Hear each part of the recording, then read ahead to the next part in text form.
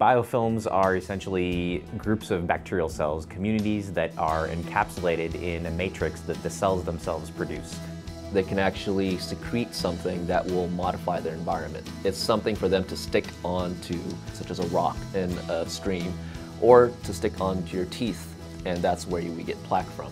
What we are trying to do is to take a naturally occurring evolutionary technology that bacteria use to create their own structures so that they can survive, and actually repurpose that for our own ends. The concept of the microbial factory has been out there for a while, but what we're really trying to do that takes it a step further is not only use the microbe as a factory for the production of raw building blocks, but also program that cell to orchestrate the assembly of those building blocks into higher order structures and then maintain that material over time. We call our technology BIND, which stands for Biofilm-Integrated Nanofiber Display.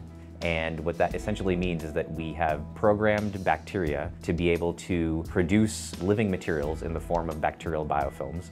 And the way it works is we genetically program the bacterium to produce artificial protein. This protein is a fusion protein composed of an amyloid domain fused to a functional peptide domain. And we can mix and match that peptide for whatever end function we want.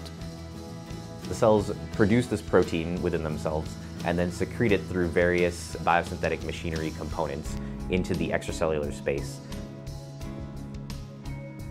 It then is nucleated at the cell surface to form something called amyloid fibers, which are essentially these self-assembled protein structures that form fibrils.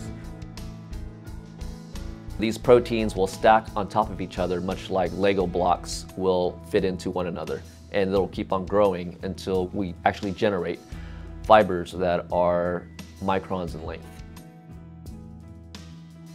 The fibrils eventually grow large enough to encapsulate the cells in kind of a meshwork, and this meshwork is the biofilm material that we are engineering. What we show in our paper is that this basic mechanism of secreting different versions of this protein is actually extremely versatile, so this can be useful for a variety of different applications, and that can be anything from pollutants like heavy metals or other pesticides and organic pollutants that you want to remove from a water supply, or valuable things that you want to recover, for example, precious metals or rare earth metals that are used, mined for high-tech applications. And you can do this in a truly scalable way. You can make as much of this material as you want from just a tiny test tube. And it basically contains living factories that reproduce.